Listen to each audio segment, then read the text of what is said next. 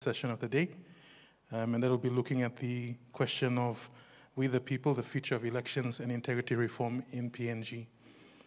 Before I go into the panel, I just want to say again to acknowledge those in the room and those joining online.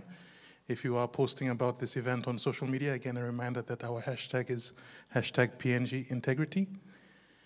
We thank the European Union for funding this summit and also for supporting the work of TI-PNG in promoting anti-corruption and integrity strategies.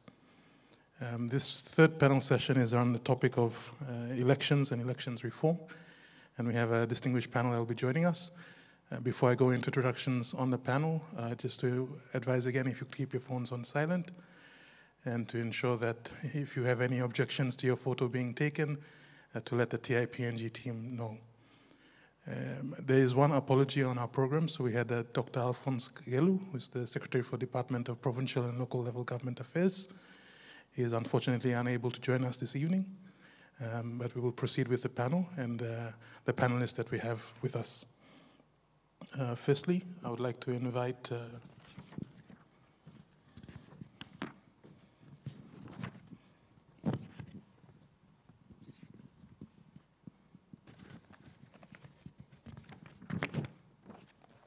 our first panelist for this important panel is Dr. Thomas Webster. I'd invite him to the stage. As he walks to the stage, I'll just give an introduction. So Dr. Webster is a professorial research fellow and team leader for the Autonomy and Decentralisation Research Project at the Papua New Guinea National Research Institute. From 2004 to 2015, he was also the director of the National Research Institute and was also at one time a commissioner on the Bougainville Referendum Commission. Please make Dr. Webster welcome. Our second panelist for today will be Mr. Anthony Regan of the Australian National University. If I could invite you to the front. He's a constitutional lawyer, if you could hold your applause until he's seated. He's a constitutional lawyer specializing in constitutional development and conflict resolution, and he has lived and worked in Papua New Guinea for over 15 years. In Papua New Guinea, he advised government on decentralization policy and law. He also taught at the UPNG Law Faculty and was involved in the Bougainville peace process. So he'll be the second panelist joining us. Please welcome him.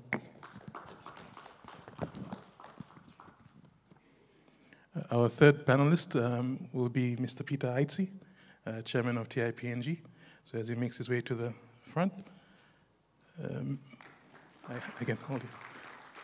Mr. Aitzi has been chair of TI-PNG since 2019, having first joined TI-PNG both as a financial member and board director in 1999 at the invitation of and nomination of TI-PNG's founding chairman, late Sir Anthony Siaguru.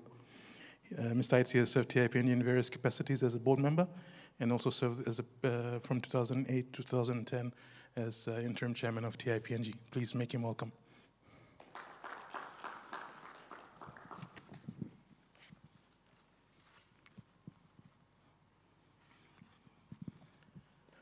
Okay, this is a really in-depth discussion. We'll be looking not just at the elections, but really the future of democracy in Papua New Guinea.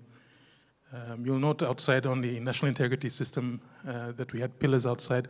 There isn't a specific democracy pillar, but they all work on the foundations of democracy. And the national integrity system depends to a large extent on democratic norms in our country. We have recently had the 10th national elections for our country. And it has been an elections, but it's been described by observers as being something that has continued the trend of deteriorating standards of electoral conduct in our country. The electoral management body is one of the integrity pillars outside, but again, as we've discussed in other panel discussions, there is a national integrity system, so it must work in tandem with law enforcement, with finance, and the other pillars of government, including the legislature, judiciary, and the executive. So while this is a discussion about democracy, it won't be necessarily focused just on the electoral management process, but the integrity system as a whole. Having said that, I think it's important at the outset with the panelists that we have to establish a standard of what democracy in Papua New Guinea is supposed to look like. So maybe I'll start with you, Dr. Webster. When we say that Papua New Guinea is a constitutional democracy, what does that mean and what does that entail?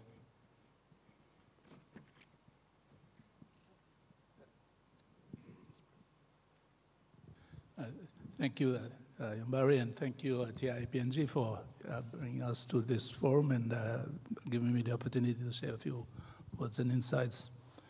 The question relating to what I understand by democracy is that at the time of independence, before independence, we were living in different tribes, communities right around Papua New Guinea, and we decided to come together and form this nation state of Papua New Guinea.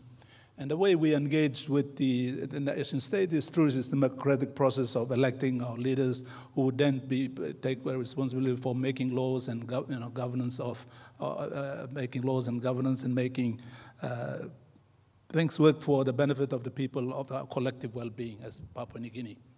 And so the election process is the most critical foundation for democracy, as you point out, as part of being the family of Papua New Guineans, where each citizen, by the electoral laws, the organic law on elections, provides an opportunity for all citizens and says that all citizens be able to cast a vote so that they can elect a representative, and that's the time that you feel that you're part of this country, Papua New Guinea, because you've had the privilege of being involved in the election process to elect your leadership to come and make laws and run the country. And when this constitutional aspiration of having that democratic process was enshrined in our national constitution, what were some of the assumptions that went into that process, or what did we assume about the nature of the nation state that was being brought into effect? I think, and that's of course also in line with some of the conventions of the UN Conventions on Universal Suffrage, where it provides that in terms of the key pillars of democracy or elections, is that you have one person, one vote, secret ballot, and the opportunity to have an elections. And of course, in PNG, one of the good things about having elections is that our elections have been held regularly as provided. So every 5 years, we've been having elections. Even at some point in time in 2011 and 2022, they're saying of deferring the elections by a year or two, but we've had regular elections. However, the sad point is that we haven't given the opportunity of people to participate in those elections because we haven't done the roll properly, the common roll. And even when rolls were done, people went to the polling booth and the names were not on the roll. So the polling, the polling administration did not allow for individuals to cast their vote. And I think that's a negative effect of the way we've run the elections. And the election observers, both domestic and international, have mentioned that in a lot of the reports since 2007, 2012, 2017, and now 2022, we've been denying individuals the right to vote. And so I think those are the things that really undermine the integrity of the electoral process that we have in terms of our democracy. And just to play devil's advocate, so this deterioration that we've seen, was it foreseeable at the time of the formation of the Constitution? Did we have incorrect assumptions about the nature of Papua New Guineans? Yeah. I think at the time of independence, the role and functions of Parliament was clearly understood.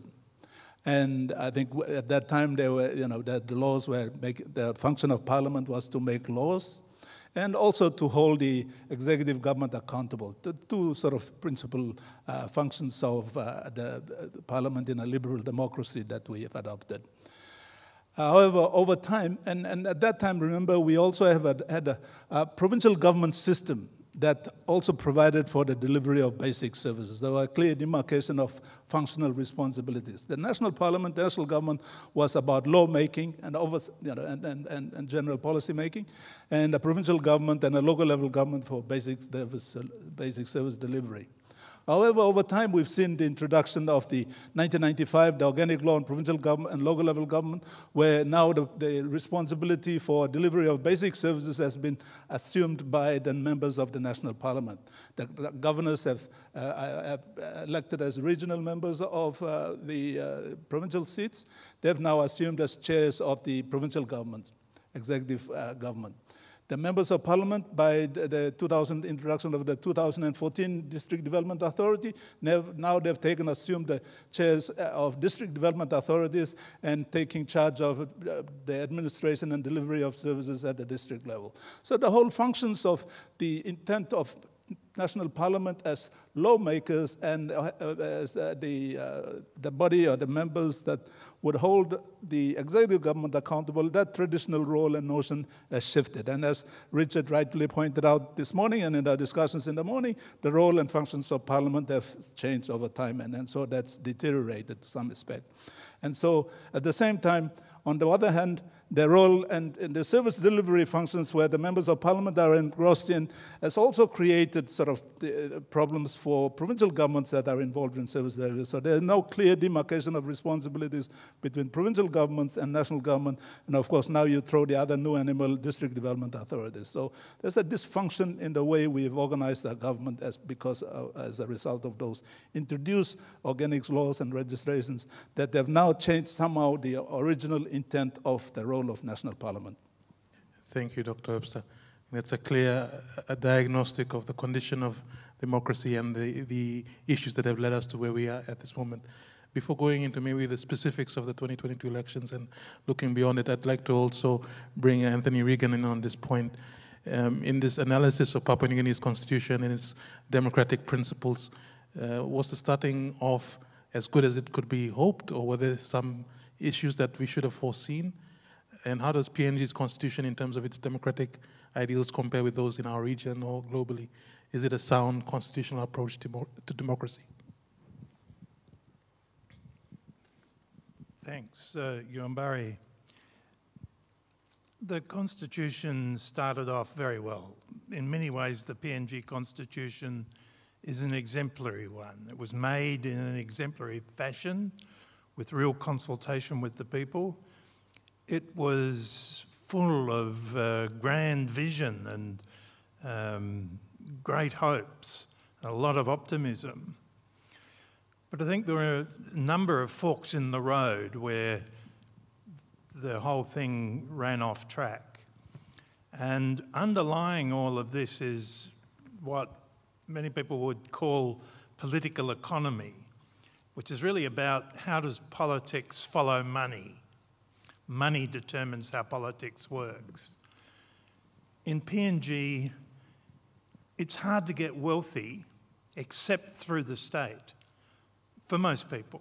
Some people, so there are some entrepreneurs that have been able to make themselves wealthy through hard work, but a lot of people think that the best way to get rich is through the state and getting hold of bits of the state. And there were three forks along the road where getting control of bits of the state became very important. The first one was with the early slush funds. The famous transport sector, what was it again? The Transport Sectoral Fund, set up by Yambaki Okuk.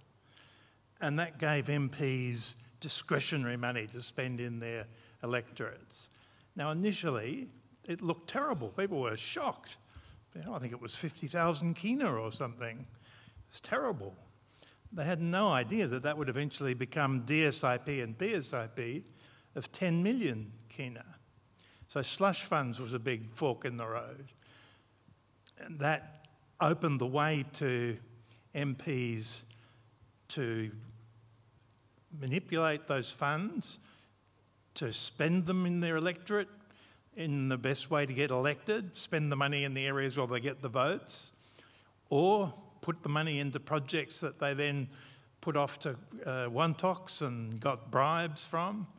So all sorts of ways in which that corrupted the system. The second big fork in the road came in 1986, when the Constitution was amended to do away with the independence of the Public Service Commission and take away the role of the Public Service Commission in terms of making appointments independently into the public service. So very quickly, public service appointment processes became politicised. You could exercise patronage. You could put your Wantoks, your mates, into jobs. The third big fork in the road was the one that Thomas mentioned earlier, and that's probably been the most dramatic. And that's been the abolition of elected provincial governments and putting governors in charge of the provincial governments. So that means the governor gets not only his or her PSIP, 10 million kina, but they get control of a largely appointed government which controls a very large budget, very large public service structures. And so it's now really significant resources that the governor controls.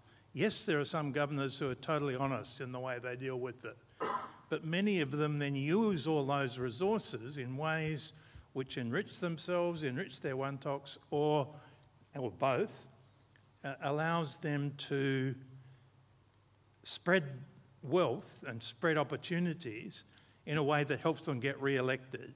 So it's a form of corruption of the process. 2014, because of the jealousy really of the open members about the extent of the resources under the control of the provincial members, the regional members, DDAs were established so that open members would have the same kind of control over an essentially appointed body, huge amount of control over discretionary expenditure, contracts and so on, and of course their DSIP. So why are people prepared to spend 20 or 30 million kina getting elected? It's not because they'll get control of a 10 million DSIP or PSIP, it's because of all the rest of the control that they get. And so, as I say, not every member is corrupt, but there's a huge amount in the system which is open to one form of corruption or another. The importance of being in control of these resources is, I think, the real key to why the electoral system is in trouble, because there's now systematic corruption of the electoral system by people who want to get elected to get control of all these resources. So if you think your best control measure is over the electoral roll, you try and control that. If you think it's best to stop other people getting nominated, that's what you do. If you think you can control the administration of the polling places, that's what you do. If you think it's best to burn the ballot boxes of the people who are most likely to vote against you, that's what you do. So it's not that the electoral system is a bad system, it's that people are willing to step outside of that system and control it and manipulate it. The system works well in some places. I was observing the election in Bougainville for the whole of the election. There it works well. I was up close to the electoral system for the first time ever. I was really impressed at all the checks and balances there are in the system, if people accept the system. But if you want to step outside the system and control nominations, roles, or whatever is necessary, you think, in your area to get you elected, that's a recipe for the system to unravel. Not that it's a bad system. The electoral system itself is good.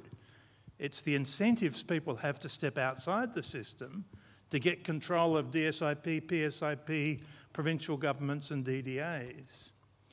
So together, all of these things that I'm talking about, these various forks in the road, have led to corrupting influences.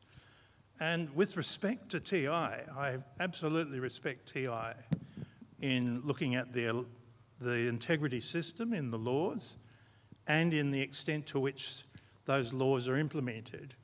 And TI's assessment in its report last year on the National Integrity System shows that the big problem is in implementation.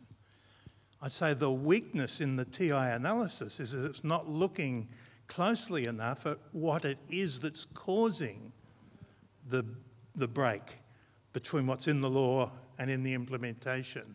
And to me, it's the political economy. It's the extent to which people want to make themselves wealthy through the state, have huge opportunities if they get control of bits of the state, and so are willing to manipulate everything possible to get into power and then to avoid scrutiny once they're in power. So you have to start with your original question, Yumbari, you've got a very good law in your constitution. It's remarkable. I've worked on constitutions in a number of places around the world. The Papua New Guinea constitution stands out. It stands out in the region, it stands out internationally. In fact, I got taken to Uganda in the 1990s for 3 years to work on their constitution. Why? Because Ugandan lawyers who'd worked in Papua New Guinea thought there was much to be learnt from Papua New Guinea when they were making their post-conflict constitution. They were interested in the leadership code. They were interested in decentralisation. They were interested in the independence of constitutional office holders, the key things of the PNG constitution. So they're recognised outside.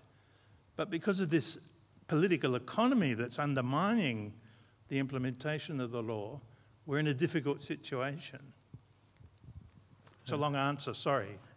Thank you for that detailed analysis. I think it's important, and I really do want to go into that diagnosis of maybe where the failings are in 2022. But it's important to also establish the groundwork so that the discussion can look at where we wanted to be, where we were supposed to be, maybe where we are can be the second part of the discussion. And so on that point, I'd like to bring you in, Peter, on particularly the standards that we have and maybe specifically the constitutional norms that have been outlined. And there were some detours that were mentioned by Anthony in his remarks that have taken us maybe off that path of constitutional norms that we would want to be pertaining to our democracy. What are the risks inherent once you establish new norms that are violating maybe the constitutional principles that were established at the start? Why is it such an onerous problem for advocates, civil society, once new norms are established that may be contradictory to our constitution?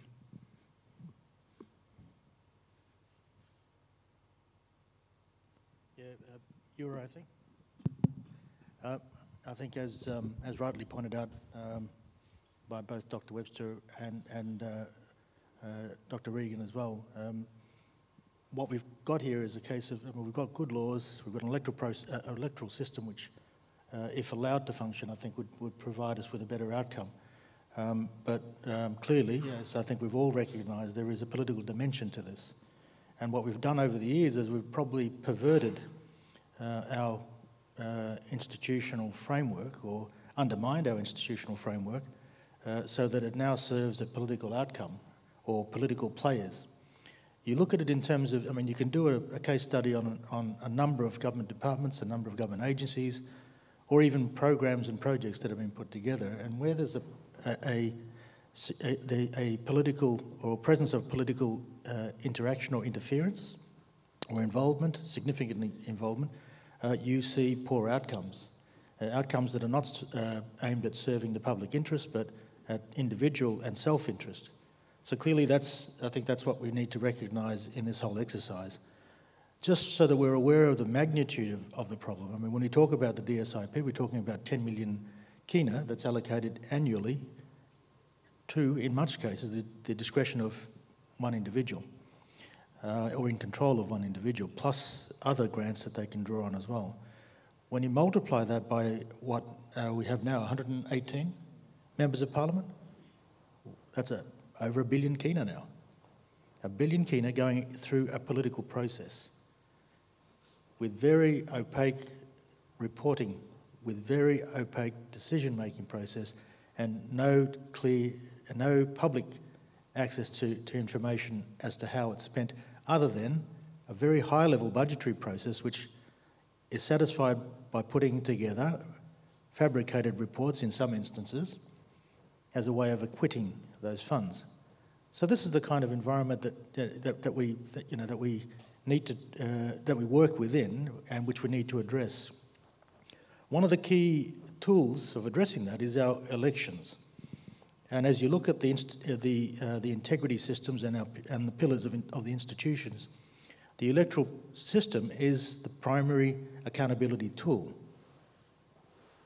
And unfortunately, that tool, we've taken away its effectiveness. So now we have a system which is not accountable to its people. We've got a system that doesn't bring accountability back to its people.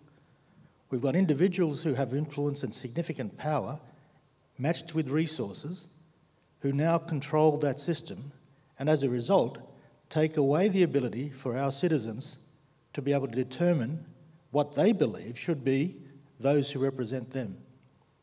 And so as a result, you completely undermine the accountability mechanisms within our country. And so I think that's something that I know at TI we're very mindful of. And in the work we're doing with the Electoral Commission and the electoral agencies, it's about trying to strengthen that process. And as much as we can, look at perhaps some areas that can give us some quick success. And it may well be through groups like Dr. Webster and the NRI, is about understanding sort of what we can do with maybe the identification process, perhaps the way that we manage the common role, and the way that we are able to utilise perhaps a much more effective way for our citizens to be able to find themselves in the electoral process and then to be able to exercise their right to vote.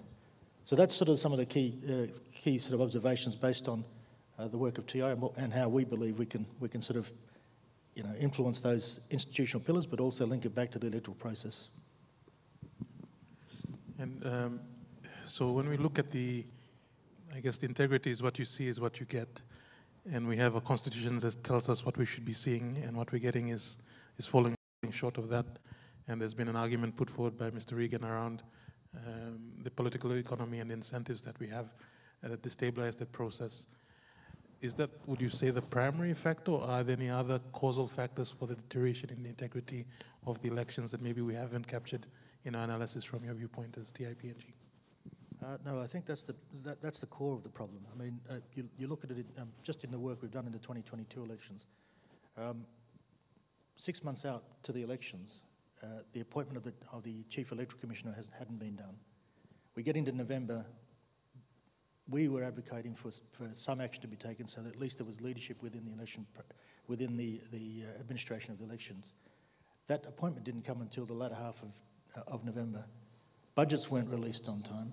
Now, I think any rightful thinking person would say, if we're serious about the elections and if we're serious about giving our citizens the right to vote in a fair and equitable way, surely we should commit ourselves well and truly ahead to prepare for the elections. Now, if the outcome, but by those that are in power, as perhaps in their views, delaying it, perhaps creating chaos within the process, serves their interest or gives them an advantage, then why wouldn't we do it? Why wouldn't we delay? Why wouldn't we create problems within the election so that we benefit from that outcome? So this is, I think, the key issue. It's the political dimension within it which is causing us so much problems. And it gets back to the early discussions. I mean, it's the political influence across much of what we do within the public space, which is causing a lot of the problems. I mean, I think Ruth made reference to the National Airports Corporation saga that we're going through at the moment. How can one individual be able to have supposedly total control over a public entity and not be held accountable? I mean, that suggests that there is a political patronage or political support for this individual, which allows them to operate above the laws that we are subjected to. And so I know TIPNG has obviously engaged in a lot of electoral work, particularly observation, but I was also pleased to hear that NRI and maybe yourself, Mr. Regan, have views on the conduct of the elections in 2022. So are there any peculiar aspects to these elections, Dr. Webster, that maybe make it stand out from the previous elections, or is it just really more of the same? I think it's interesting the way you put the question, because I've commented that since the 2007 elections, there were some issues. We worked with the late Andrew Trowan, who was the electoral commissioner, on how to improve the common role, the voter ID systems, polling, and in fact, in counting also. A lot of counting processes was taking 6 weeks and prolonged unnecessary extensions. But I remember in 2011, when the Kundiawa Gambok by-election was held, the votes, the preference votes were put through a scanner and put on the overhead projector. The scrutineers came and sat on the side. They saw the votes as they were being said, and they were satisfied that that was a transparent process.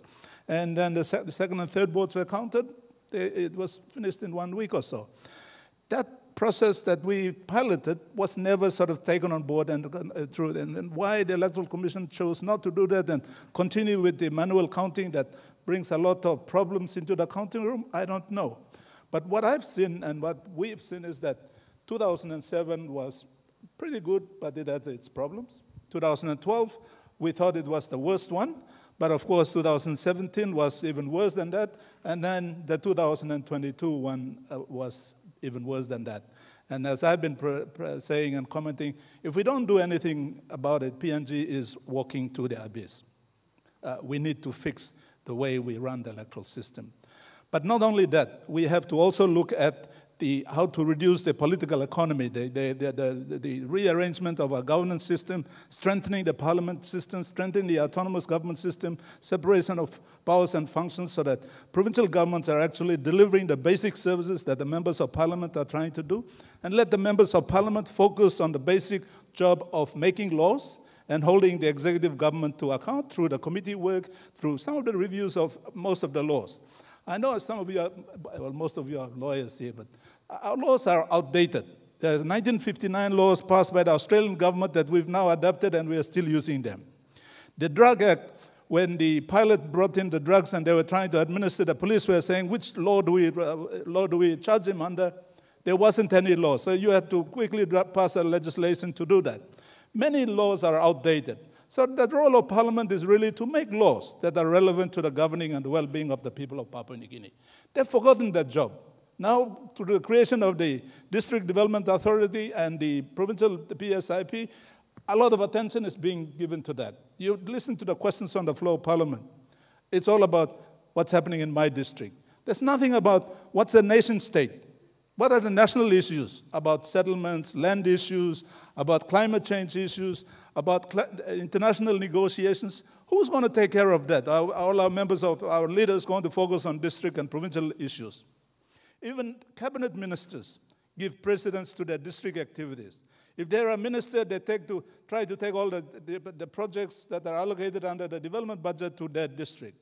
So we have a pretty weak system then that we've allowed over time to become like that. And we need to really polish up and bring it up to a standard where we in my mind, I think we need to review the whole Constitution and saying, where did we start from? What are the weaknesses? How do we strengthen it and try to improve it? Because it is needed. It's not only about making our electoral system work. It's about the integrity of the individuals that we elect as members of parliament and the office that they hold either as members of parliament or as executive government, prime minister, ministers. If you look at the way elections were conducted, and people got video clips, and they were showing how voting was done around the country, and you saw some of the violations of the electoral practices and laws that were being conducted, you start to see leaders in a different way. You lose respect for them. And I mean, that's me personally, but I have a feeling that many others. So once you start to reduce your respect for the way somebody was elected and comes and becomes a leader, you lose the integrity and the integrity of the person and also the integrity of the institutions that we represent. And I guess that's really something that I feel if we continue to do that, then it's not good for the country and the future of Papua New Guinea. Thank you. And I want to go across to you, Mr. Regan, on that and that assessment. Would you say that 2022 elections and electoral conduct is markedly different, or is it more of a continuation?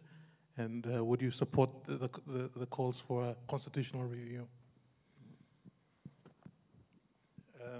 Is this one working?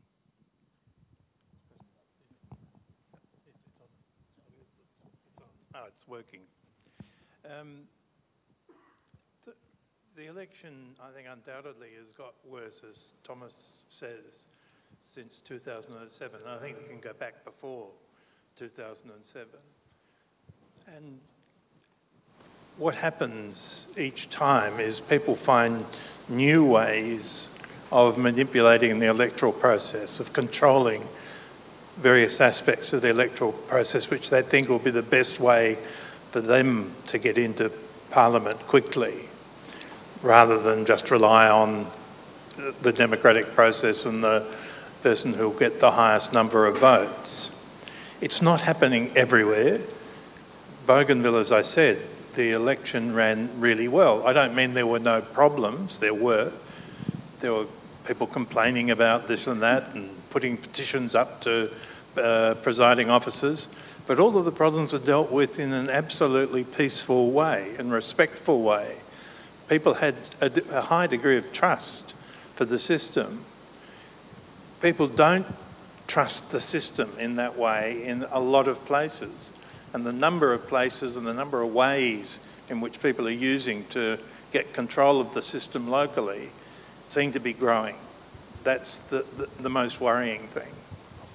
Sorry, am I not too clear? The real issue, I guess, is how you make change.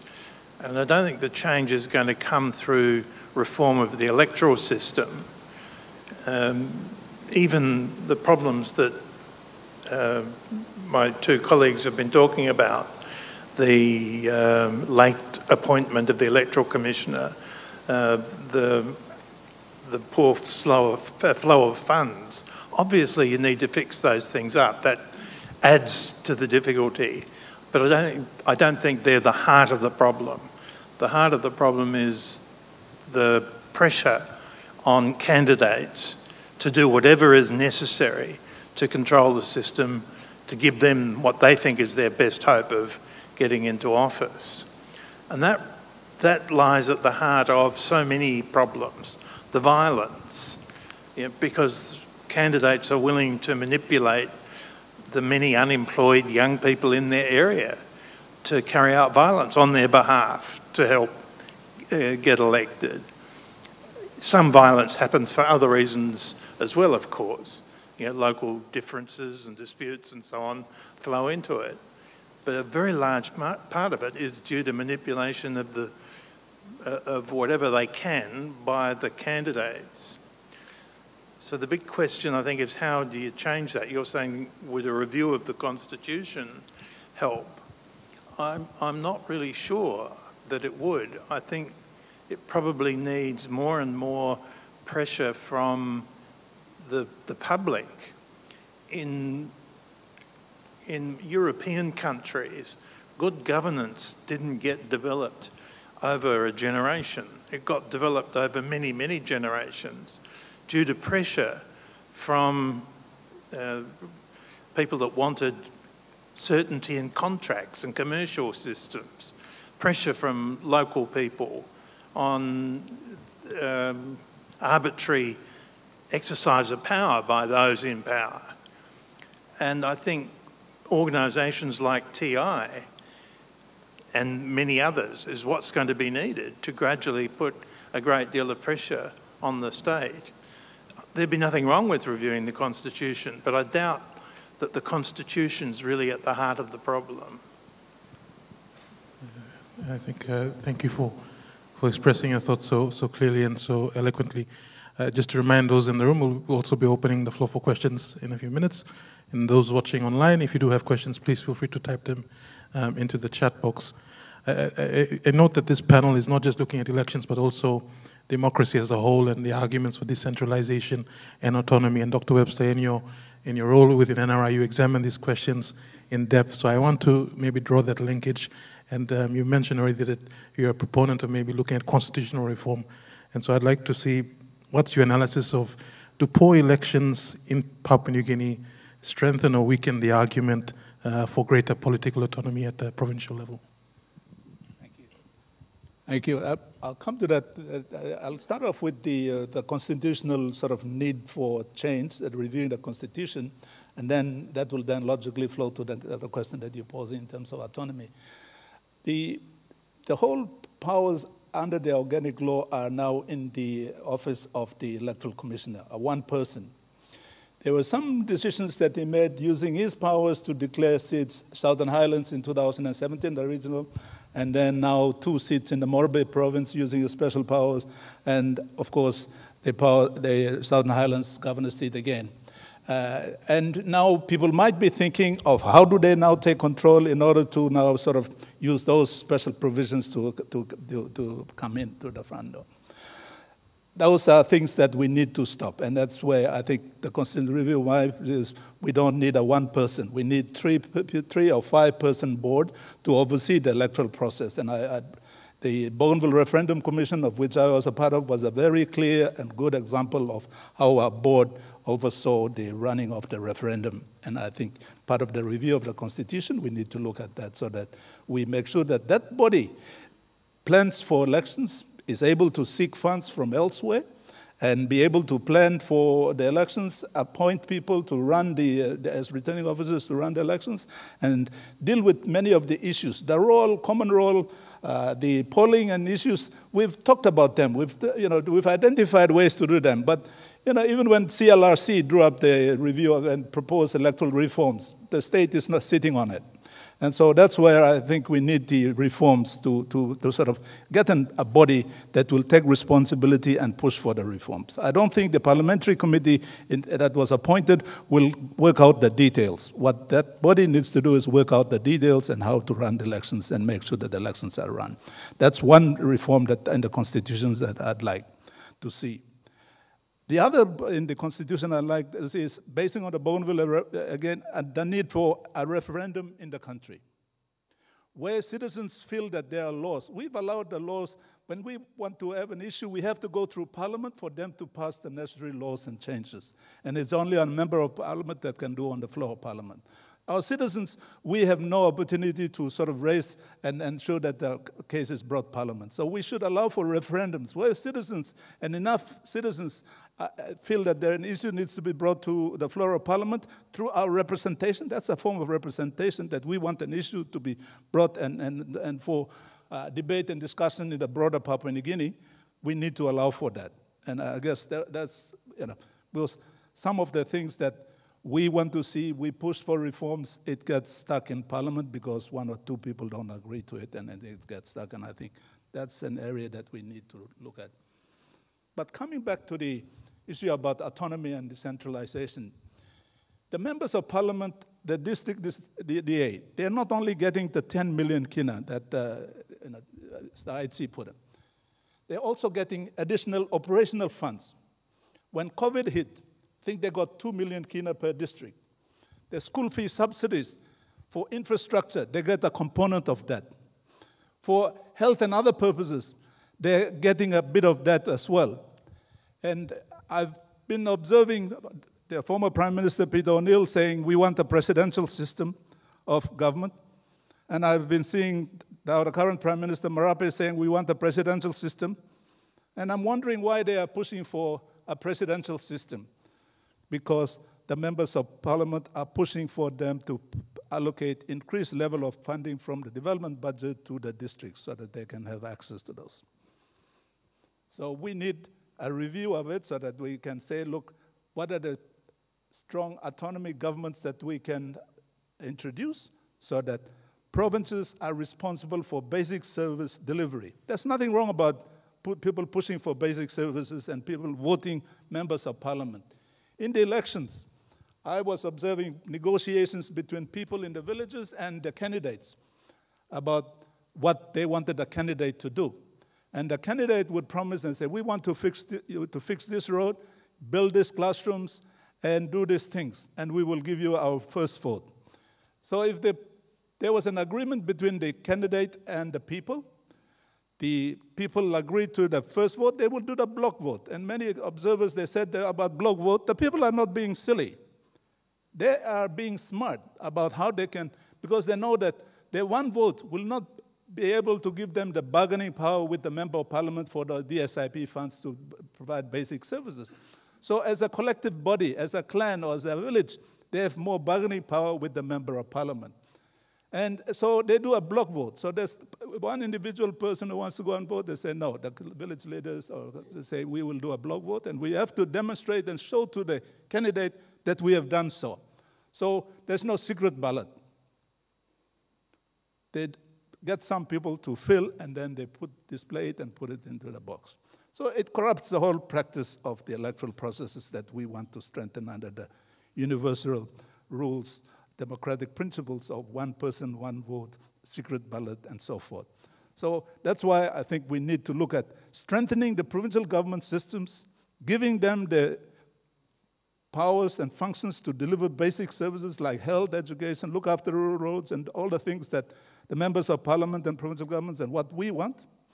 Let the national parliament focus on lawmaking and holding the executive government to account as we are, as the traditional roles of members of the legislature in a liberal democratic system, that Westminster system that we've adopted. So that's why I feel that it's important. We need to reintroduce strong elected provincial government systems or autonomous bodies, give them ample power, strengthen them so that they can operate independently. Thank you. I think before I come to the floor for questions to our panelists, and if you do have questions, I'd ask that you direct them to a specific speaker and to ask a question and not so much to make a statement. I'd like to just continue that line of thinking with a question to you, Mr. Regan. The Bougainvillean experience, and you say you're looking at the Bougainville elections. Were Bougainvilleans looking at the conduct of the 2022 elections and comparing it to the 2019 referendum and saying, look, I'm being shortchanged here. This is not the kind of democratic process I'd like. Was it something that came up as a point of contention? Democracy under the Bougainville referendum process, democracy under the PNG elections, or was it not an issue at all and they were happy with the standard of elections that they had in either case? Yeah, thanks, Yuambari. Undoubtedly in Bougainville there was a lot of discussion in the areas that I went to. I visited about 12 polling stations and went to a lot of counting, long periods of the counting. So I talked to a lot of people.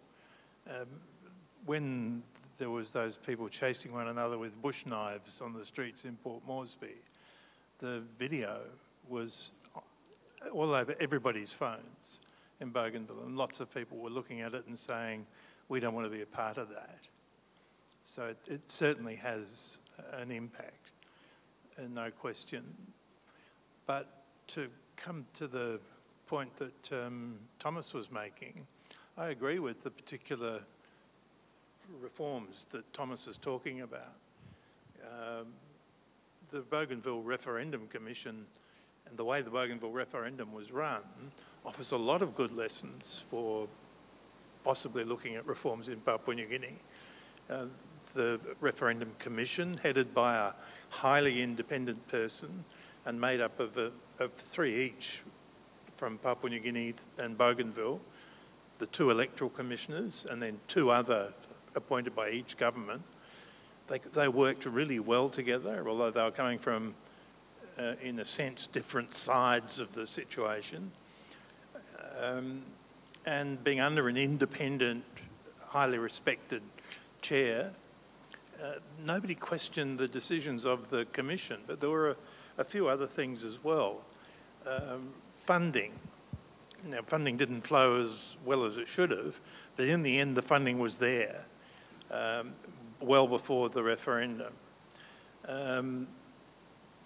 Very good personnel working for the Commission. There was a very effective electoral manager, and then under him, there was good people from both the Bougainville Electoral Commission and the PNG EC, and they were supported by people from the UNDP, from IFES, from the Australian Electoral Commission, from the New Zealand Electoral Commission. And they worked really effectively together. They used local resources. Bougainville had established a system of community governments in 2016. Each of the 47 community governments had between 8 and 15 wards, which meant that a ward is quite a small population, just 300 or 400 people. Each ward has a ward recorder. The ward recorders were the people that did all of the work in putting together the electoral roll, and the electoral roll went back and forth between the Commission and the ward recorders for checking, so that by the time the vote was held, the roll was really good, really effective. There was only a tiny proportion of people who weren't able to find their names on the rolls. Another important point was very strong popular awareness. There'd been a huge amount of awareness about the referendum for the 2 years before it. So 2 years out, people didn't know what a referendum was, they didn't know what the question would be, they were confused. By the time the referendum was held, people knew what a referendum was, knew what the questions were. So all of these things together operated to make it a really well-run referendum with 87% turnout on a really accurate roll. Now, a normal election in Bougainville is about a 60% turnout on a very poor roll. So it means it was a remarkable outcome. So there are things you can do, both through law and through administration, to improve things. But they're very hard to make stick in Papua New Guinea if this political economy continues. That's why I say the key in the long term is changing the political economy, and that's going to come through pressure from the people, getting fed up with the way it works. You can't legislate or administer the existing political economy out of existence. Thank you. I think we've had a very thorough and wide-ranging discussion on our prompt for the panel. And just to remind you before we open for questions, that this panel is looking at We the People, the future of elections and integrity reform. And specifically in the aftermath of the 2022 National General Election, this panel was discussing the lessons that need to be learned to preserve the integrity pillars for democracy in Papua New Guinea. So I'll open the floor to questions. If you do have a question, if you could raise your hand and a mic will be brought to you. And I ask that you state your name and the organization that you are engaged with. I see one here and one at the back.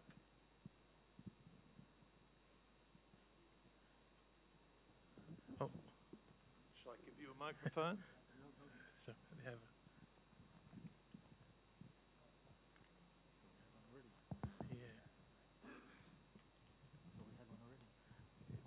Thanks. Very, very interesting presentations. As you highlight, yes, political economy very much at the core of it. One of the big challenges is how do you actually roll the clock back? You know, over the years, for example, on DSIP, we've had in CIMC forums, all the community members say, we don't want this isn't working. But of course, the members are using those funds. How do you get them to actually take a step back? And you've been talking about the members, but the other side is also the government. How does a government form, and what is the glue that holds it together? Maybe nearer independence, some of those parties actually had a bit more of an ideological basis. But bit by bit, I mean, really all the parties are pretty well the same in terms of, the aim is to be in power and gain power and hold. So McCarry tried a technique with the integrity of political parties and candidates to create a bond between, but of course it was constrained, including by decisions from the Supreme Court. But someone has been driving some of these things. Someone has decided, look, we're going to let them have, the members have 10 million, because that is one of the methods for creating glue. Giving you having as many ministries as possible. I mean, I think late Sir Anthony said back in the 1980s, we shouldn't have more than 8 cabinet ministries. But now we're, what, 32 or something. How do you actually change the direction? As you say, I think a lot of it is probably getting the public awareness. And certainly in this election, you're hearing a lot of people expressing this is the limit. Some of them expressed it rather forcefully in the electorates. But yeah, it's a big challenge. How do you unwind a mechanism that has actually been partially, maybe stumbling ahead, but partially purposely created to enable certain people to gain and control power and to be able to keep office for an extended period of time?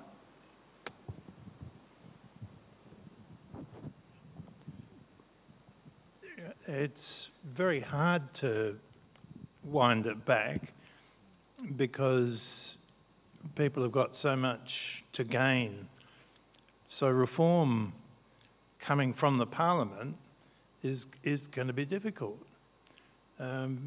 Thomas is talking about autonomy and elected provincial governments. Well, there were detailed recommendations from the CLRC for that very thing made in 2015.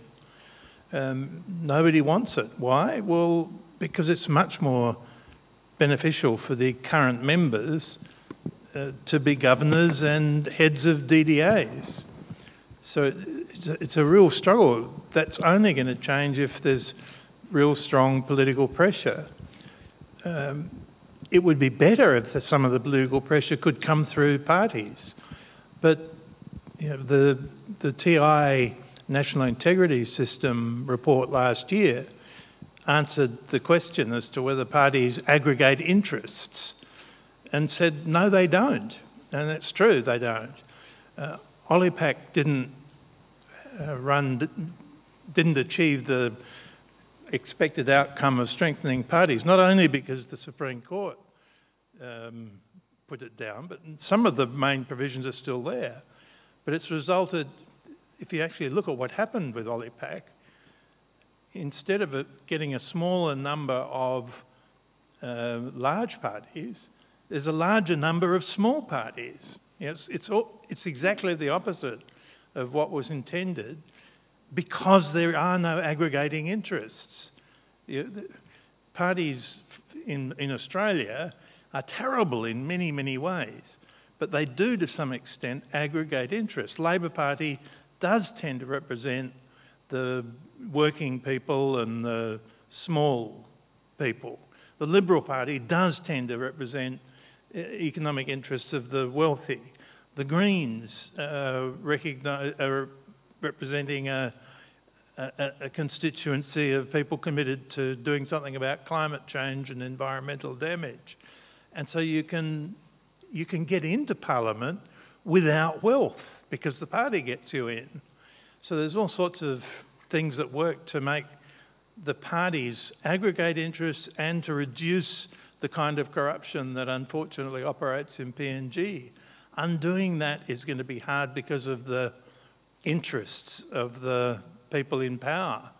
So that I think that seriously the long-term best is going to come from popular movement and of course every possible effort to make change. Because every possible effort to make change, every now and again one of them is going to succeed. And struggling each time for the right sort of change is going to raise people's consciousness slowly, slowly. So I would support Thomas in all of the reforms he's talking about. They would be good changes. I doubt they'll achieve a great deal in the short term, but they will contribute to making things better, even just by trying to raise debate about doing things better. Thank you. I think we had one more question at the back.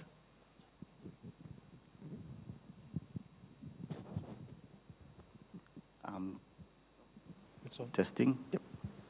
So thank you. I'm just gonna go straight to the question. Sorry, your name and organization?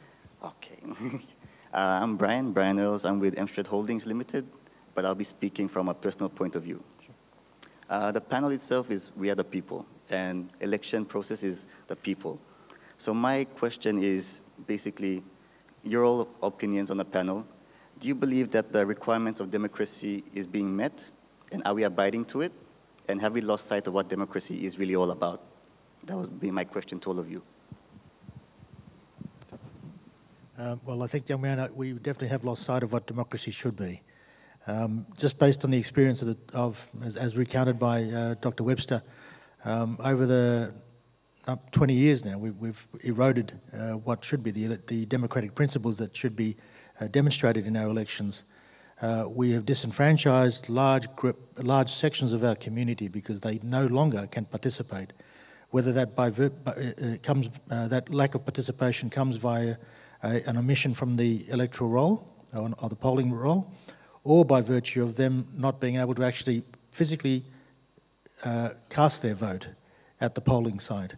And then on the other component of it is if by chance they're fortunate enough to cast their vote, the way that the counting of the votes is conducted at the moment gives them no confidence that their vote is actually reflected in the result.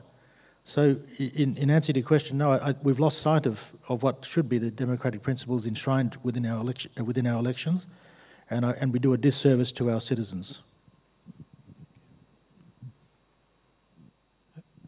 think similar views have been expressed by the panel, so I'll, in the interest of time, open the floor again. If there's another pressing question from anyone, there's one in the back there, I've noticed. Sorry. All right, thank you very much. Good afternoon. My name's Nigel. I'm from the PNG-FM newsroom. My question is directed to Mr. Regan. You stated that you don't believe in the reform of the electoral system, which I will agree to as well.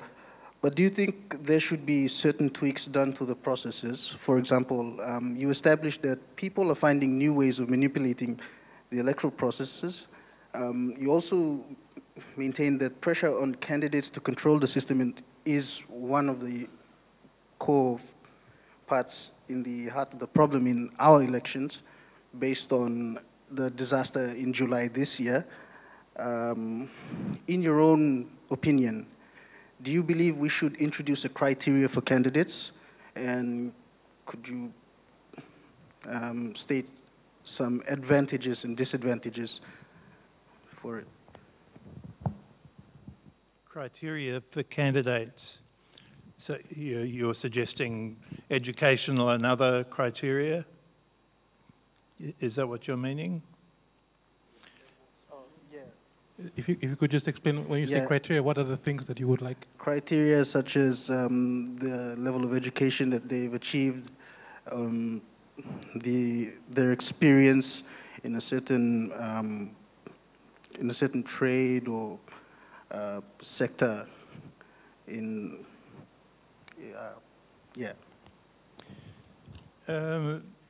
I hear that talked about in a lot of places. It's being talked about in Bougainville too, about their government. The difficulty is, I think, or the number of difficulties. One is that I doubt education's the issue. Overall, the education level in the PNG Parliament has been rising steadily. It's a fairly well-educated parliament. So I doubt education's the problem. But then if you start going into other kinds of criteria, like contributions to the society or whatever, it becomes incredibly subjective, and I suspect would be manipulated and twisted. And more fundamentally even, you've got a constitution with very good system of rights and freedoms. One of the rights is the right to stand for and and vote in elections. So if you start qualifying that right heavily, you get into a lot of difficulty. So I understand why you're saying it. I know lots of people are saying it and thinking that the real problem is in the qualifications of members. But I think the real problem is much more about the political and economic pressures on candidates, no matter how well qualified they are. Okay, thank you. And we have a question in the middle there.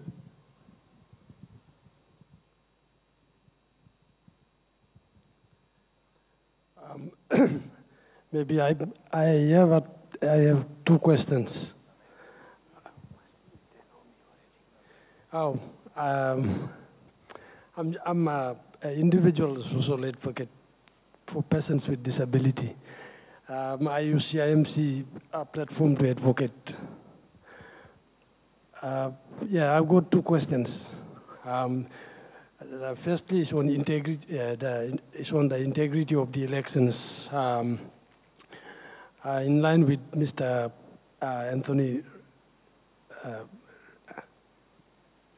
Regan's comment on the political pressure, and the question is,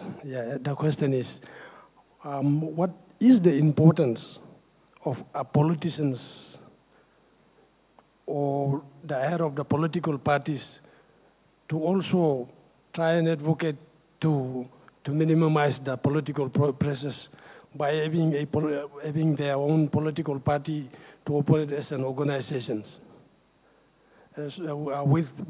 and also to operate as an organization and with effective programs where can be able to empower and utilize people to become the part of the program of that specific political party, and then participate meaningfully when it comes to the integrity of the elections and the integrity of political parties, and even the individual integrity of the politicians.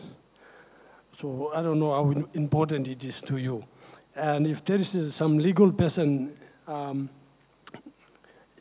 at the panel, or like if maybe Dr. Webster can answer this, is there any law within that integrity of political party that can be able, that allows a political party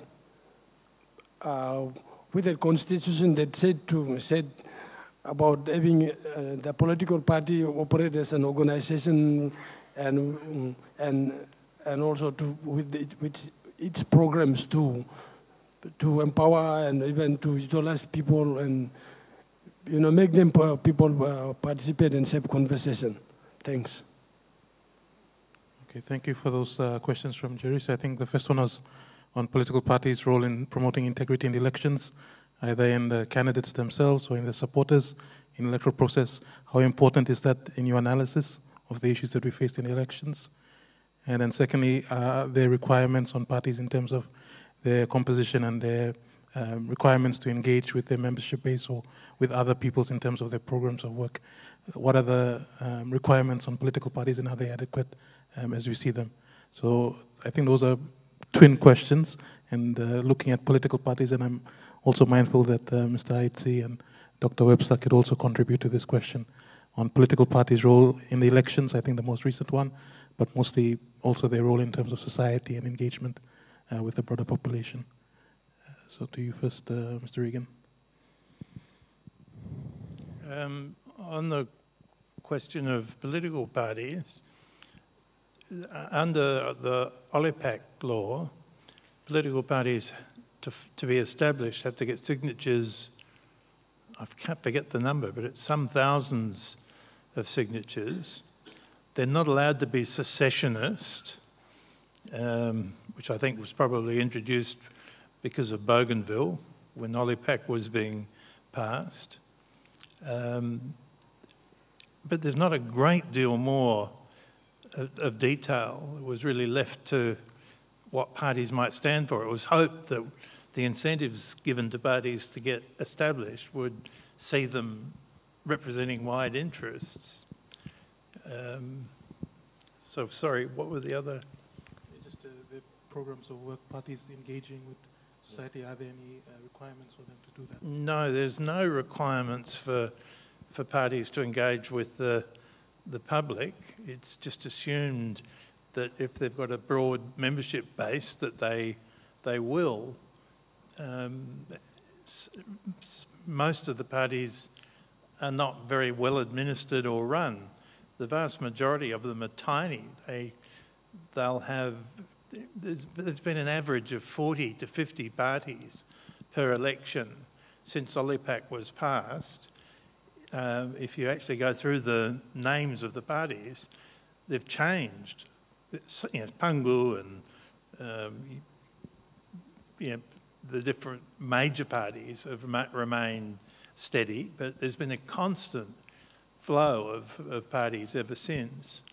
And most of them don't have any real grassroots base. Thank you for that the question and the response. And I'm mindful that we're slightly over time, but it is the last panel on the second day of the second National Integrity Summit. So if there is a last pressing question, I'm happy to take it before we ask our panelists for closing thoughts. Okay, there's one in front here.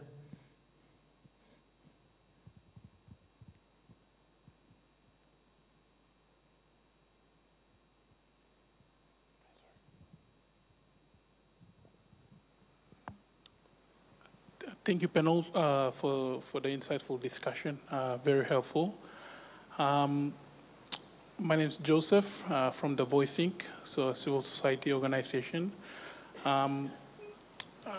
I I'm getting the sense that, from the outcome of the discussions around the importance of bringing the people, involving them in the conversation, because I think, the quality of our democracy rests a lot on how educated, how involved or informed our people are, or the constitutions are, to demand and force those changes. So I was just hoping to hear a bit more about, some avenues that how people can be engaged in the process. And I'm glad that, there was a question around the political party involving the people. There's also the referendum process. Maybe it's probably difficult, but maybe from your experience as well, maybe throughout the country, instances where people have been effectively, engaged to force reform, so that, people in the civil society space would be interested in how we can, advocate for some of those, or engage the people productively to, bring reform. So any thoughts on that? And that's to all the panelists. Perhaps I'll start. Joseph, it's a good point, and one that TI works very hard, very closely to develop. At each consecutive elections, we've had a number of civil society groups and NGOs who have assisted in electoral awareness, and they've gone out and conducted workshops, trainings, and just awareness sessions in various communities to be able to assist their communities better understand the process of the elections, but also understand the value of the elections and how they participate in them. So that work needs to be continually supported with materials, communications materials, but also just an understanding of the environment that the elections are delivered in, so that people are also aware of some of the political inherent risks that come with elections, and how their participation is in some way determined by perhaps those in power, so that they can better respond to that when they go to the elections. So that's one aspect of it. I think if we are to take forward some of the discussions that we've spoken about today, I think the community is a key component of it. And by the community, I mean, when we talk about individuals, individuals are grouped in different, or find themselves in different groups. So we start with obviously our family base, and then we go to our clan. But you think about it in terms of how you would bring about and mobilise major sort of change on a public base. And that's through the various organisations that we get involved in. Large church groups is a starting point, where you've got congregations that can be up to 100,000, 2 million for the Catholic Church, for instance. And you start to look at the work of the groups like Caritas in that. You look at the work of the various arms of the Catholic Church in the way that they advocate citizen participation within the election process. So they provide you with, in a way, organised structures, organised entities that you can be able to partner with in order for you to start to multiply the information that gets to the community. So that's one way that we at TI would work very closely.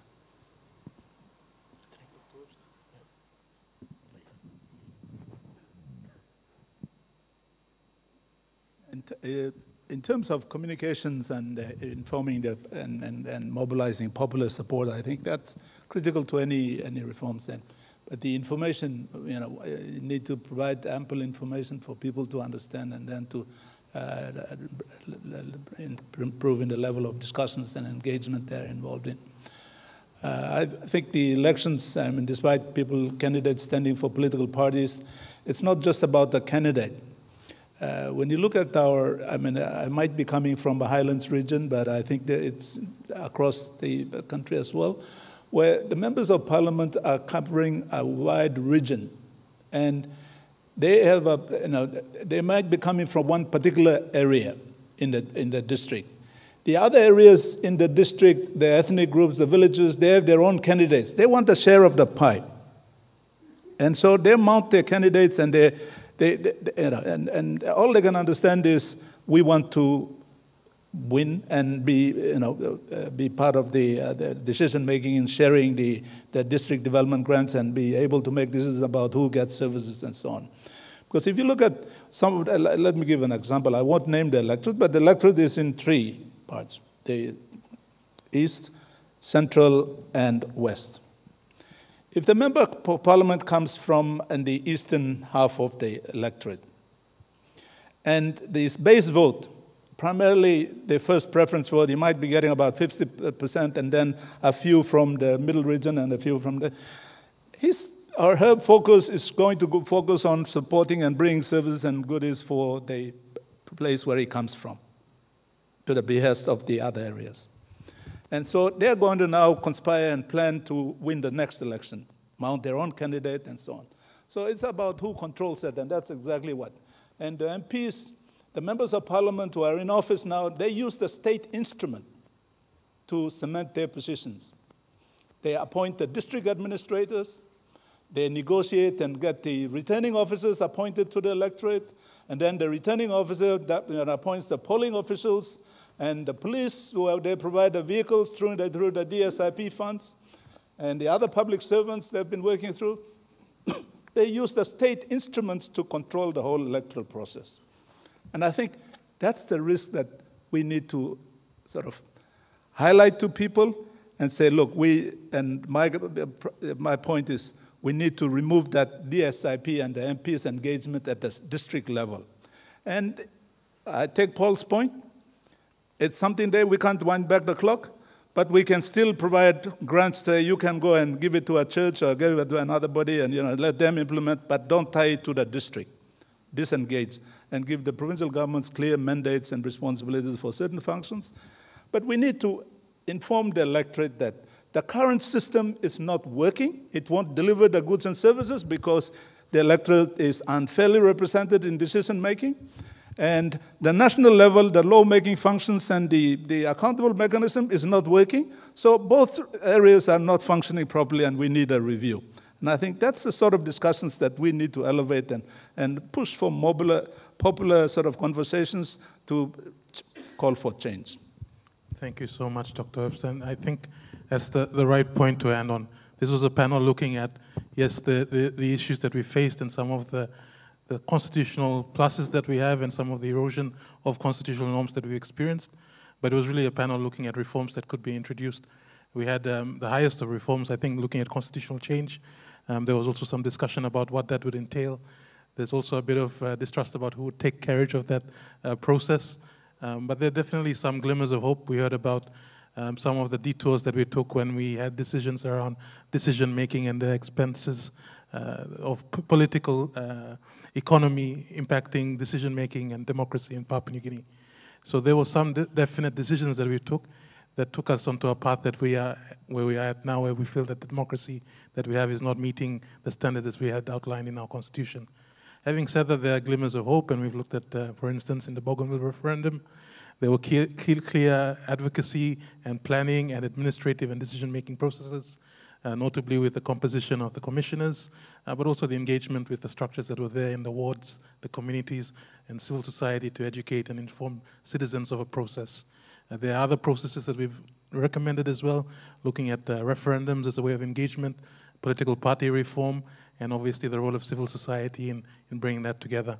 So I think it's been a very thoroughly enjoyable discussion, very in-depth, but also very engaged and accessible. So I'd like to ask you to join me in thanking our esteemed panelists for taking us through that panel. Thank you so much. I'll ask the panelists to stay on stage for a panel photo, and then I'll ask Ariane to come up with closing remarks for this session. So if we could just stand for a photo. Thank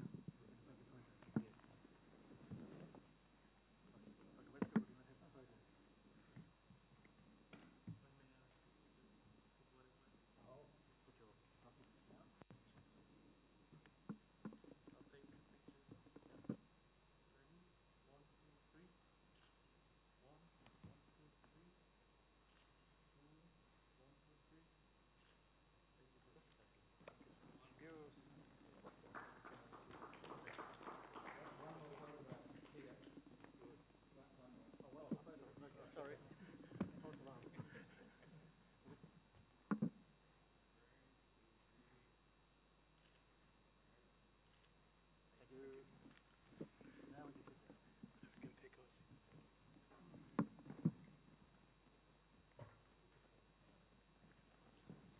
Okay.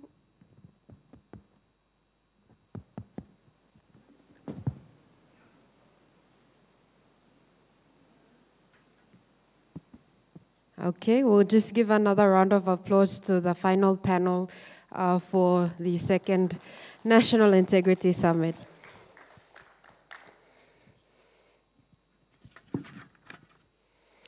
So I first start by thanking each and every one of you who has attended this summit over the last 2 days in person and online. There have been critical questions asked, concerns expressed, and an even greater push by all our panelists for the need for us to work together. During the keynote address, our keynote speaker this morning, Mr. Dirk Wagner, spoke to the work that UNDP is doing in the area of good governance. He touched a little on the UN Convention Against Corruption, and specifically the support that the UNDP is providing to our country's implementation of the National Anti-Corruption Plan of Action. For those who have not been able to view this document, it is available online, the National Anti-Corruption Plan of Action, and outlines our government's plans to address corruption in Papua New Guinea over the next 5 years. The roundtable discussions really gave us an opportunity to hear from our 5 MOU partners about the challenges and lessons learned in the last few months of working on developing their own customized internal anti-corruption and integrity strategies. We heard from the interim ICAC office. Mr. Elu joined us online via Zoom from Sydney. We heard from the Secretary of the National Judicial Staff Services, Mr. Jack Carrico. We heard from the Secretary of the Public Services Commission, Mr. Terence Tupi, the Deputy Secretary for the Constitutional Law Reform Commission, Dorothy Kesenga, and of course the Chairman and CEO of the National Economic and Fiscal Commission. Key points from this discussion was not just the process being important, but also the people that are involved in carrying out these processes. They also stressed that it's also about doing the little things right. All 5 organizations want to ensure that their own staff within their own organization are doing the right thing, are following processes, and are carrying out their mandated functions. As we heard, 3 agencies have launched their anti-corruption and integrity strategies, and the last 2 agencies are on track to launch soon. Panel 1 this morning looked at the question around what expectations of accountability the public should have of constitutional officers. Some of the key points highlighted during this panel included individuals carrying out their work independently, and importantly, the independence coming with responsibility. It was clear that the threats to independence of a constitutional office are particularly around funding, appointments, and improper outside influence. We heard from Ruth that civil society and the media play an important role in asking the right questions, in demanding explanations on decisions that are made by those in public office. An important point raised was around entrusted power, power that is given to you. Importantly, holding public office means that all decisions will be scrutinized. The panel agreed that we need to be proactive in sharing information with the public. If you're doing your job, then there really is nothing to hide. Just as yesterday, the question around how Papua New Guineans see ourselves, what we say and what we think of ourselves is so important. Again, the need for partnership, the need for collaboration, and that truthfully, there is a lot more work to do, or a lot more work that needs to be done in PNG across government, private sector, and society at large. We just heard a very big discussion on something that has really challenged us as a country, and that's on our elections, and of course the electoral integrity reforms. Our panelists shared sentiments about how challenging the elections were in 2022, but there was a lot of concern expressed about the deterioration over time and really an increase in people being unable to exercise their right to vote in elections over the last number of years. There were discussions around the review of laws, reviewing the constitution, but also considering that there needs to be greater pressure, particularly public pressure. It's clear from the panels over the last 2 days that in order to bridge the integrity gap, we have to work together in partnership and in collaboration. We really need to get rid of the silos that exist, not just in working together, but importantly, sharing information. Panelists yesterday and today expressed strongly that international partners, development partners, and donor partners need a more coordinated approach, need to also be accountable to the public about their support to Papua New Guinea. Separation of powers, separation of functions over the last 2 days was another common theme. It was discussed critically during the panel on private sector and public money, and again during the panel on the expectations that the public should have of constitutional officers. So where to now? TIPNG will be issuing an outcome document from the panel discussions held over the last 2 days and make this publicly available to better inform donors of the way forward to support good governance in PNG, to update the government on avenues on increasing integrity, and to guide the work that we all need to do to bridge the integrity gap. In closing, I thank each and every one of you present here today and virtually for your commitment to the 2-day summit. I thank our guest speakers, panelists, and of course our excellent moderators, Martin Brash and Yuan Bari. I extend gratitude to the European Union for their support to the work of Transparency International, but also to the work of good governance in Papua New Guinea. I thank particularly our 5 MOU partners for sharing their own experiences this morning. And I can say proudly that during the morning tea break, there was an exchange of discussion around other agencies wanting to now develop their own internal anti-corruption strategies. I thank our colleagues from the media, particularly the President of the Media Council of PNG, Mr. Neville Choi, Dylan Murray of The National, and Nigel Mado of PNG FM for spending the 2 full days here at the summit with us. I thank our constitutional officers, departments, agencies for also taking time out over the last 2 days to be here. I want to also thank some of our suppliers, so just quickly, Tapioca Delight for the catering provided over the last 2 days, SpiderTech PNG for their support that they've provided, not just for this summit, but our first summit last year, in ensuring our sound and lighting here at the venue, as well as enabling participants to join virtually. I thank the board of TIPNG for their strategic guidance provided to allow our team at TIPNG to deliver this important event.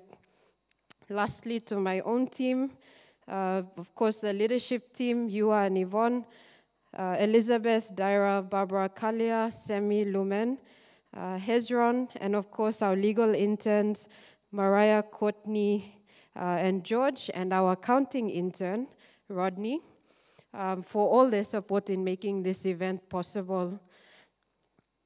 And of course, the last member of our staff, the last few members of our staff, Alexandra, who recently joined us, as well as the team at the office today, which is Richard and Jenny. So I thank you all once again for your support, your commitment. This is not the end. This is really the start of what we need to do to strengthen integrity in Papua New Guinea. And while it is the end of another year, we're looking forward as an organization to re-engaging with all of you in the new year and looking at what we can do to ensure we bridge this integrity gap. So thank you once again for your attendance. For those that are here in person, we do have a cocktail reception that will take place this evening from 6:30 onwards, where we will be presenting the awards of the Investigative Journalism Award and the Integrity Initiatives of Excellence Awards. So we invite you to join us for that reception here at APEC House. With that, again, I thank you all, and we look forward to working with you all.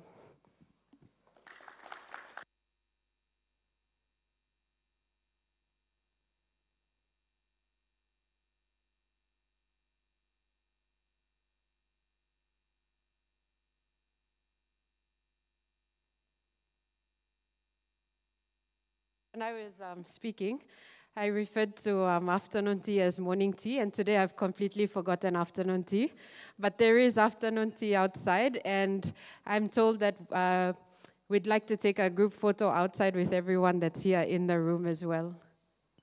And the MNE forms, please ensure you hand in your MNE forms to the registration desk.